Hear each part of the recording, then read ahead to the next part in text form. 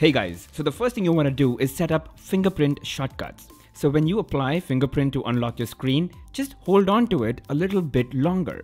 And it gives you 6 shortcuts that you could choose from. So let's say I unlock and I keep my finger right there and I get these 6 shortcuts. I could call someone, open a new tab in Chrome, a new reminder, take a selfie, or just take a new note or do a voice search. And if I don't want to do any of these, I just drop it into exit. Now to set this up, go into settings, go into utilities, and then hit quick launch. There are shortcut settings and these are the 6 that I have right now. You can, change the priority depending on what you want first. But you could always go ahead, delete these and add new shortcuts. There's a whole list of, some tasks that are repetitive and you might want to put that as a shortcut, or you could just have an app as a quick shortcut that you want to launch quickly. Next, you should set up the way you navigate your OnePlus, that is the way you use your back, home and recent apps keys.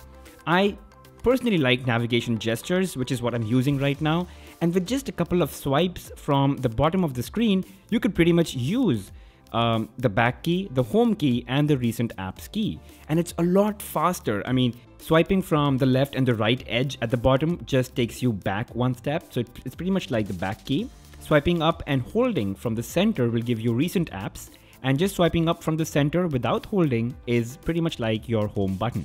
And to set it up real quick, just go into settings, then buttons and gestures, and then head over to navigation bar and gestures. Make sure navigation gestures is clicked, and then you can go through these tutorial screens that tell you exactly how to use navigation gestures most effectively. And guys, before we move on to the third one, do support my channel by liking this video, subscribing to my channel, and hitting that bell icon so you never miss a video from me.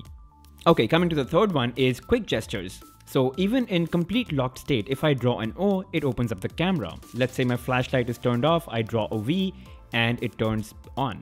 Again, just another V and it turns it off. And you can actually set more of these. So go into settings, go into buttons and gestures, and then quick gestures. Over there you would see that I have O, V, S, M and W. Of course, O and V are already set. So let's go ahead and set up S. And let's say that, that should open up the calendar. And that's it. Now when I draw S, it's going to open up the calendar. So it does save me quite a bit of time and a bunch of clicks. And do explore other quick gestures that are there in that settings. So for example, flip to mute, 3-finger screenshot, double tap to wake up. So these are a couple of things that you could also try and enable at your end. Okay, jumping on to the next one, you would have noticed that my entire phone has a black theme to it. So whether it's my phone dialer, whether it's the messaging app, or whether it's gallery, all of these are in dark mode. Now by default, the 60 ships with the light theme. So you gotta go into display and change your theme to dark. Now there are a couple of reasons you should do that. One, it's going to save you battery. Second, it's just easier on the eyes. And third, it looks really badass and it changes all your native apps to dark theme as well.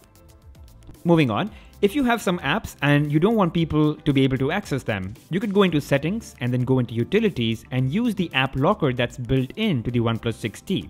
So just open the app locker and then go ahead and add apps like, it could be WhatsApp, it could be Instagram, it could be your dating apps, and you can just lock them. You could also hide notifications from those apps so that they're not even available on the lock screen. Okay, next. Now, I know you guys are really kicked about using the in-display fingerprint reader on the OnePlus 6T. That's the new thing that they've brought. But if you compare it to the previous generation fingerprint readers, it is slower. In fact, at times, it does not even work. That's why you must set up the face unlock. It's still crazy fast. It's extremely fast, actually.